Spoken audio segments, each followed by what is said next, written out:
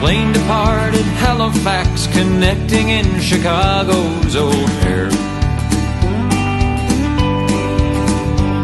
While on the ground, a passenger said from the seat behind me, "My God, they're throwing guitars out there." The band and I exchanged a look, best described as terror, at the action on the tarmac, and knowing whose projectiles these would be.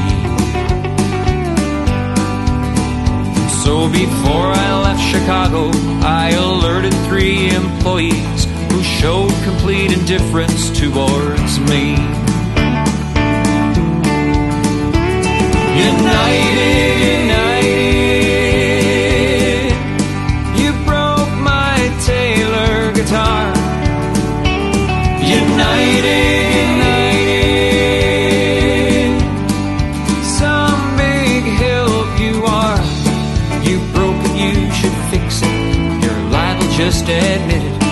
I should have flown with someone else or gone by car.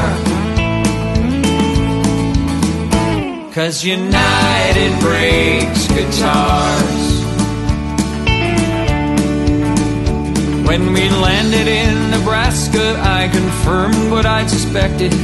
My Taylor'd been the victim of a vicious act of malice at O'Hare. And so began a year-long saga of pass the buck, don't ask me, and I'm sorry, sir, your claim can go nowhere. So do all the airlines people from New York to New Delhi, including kind Miss Earlwig, who says the final word from them is no.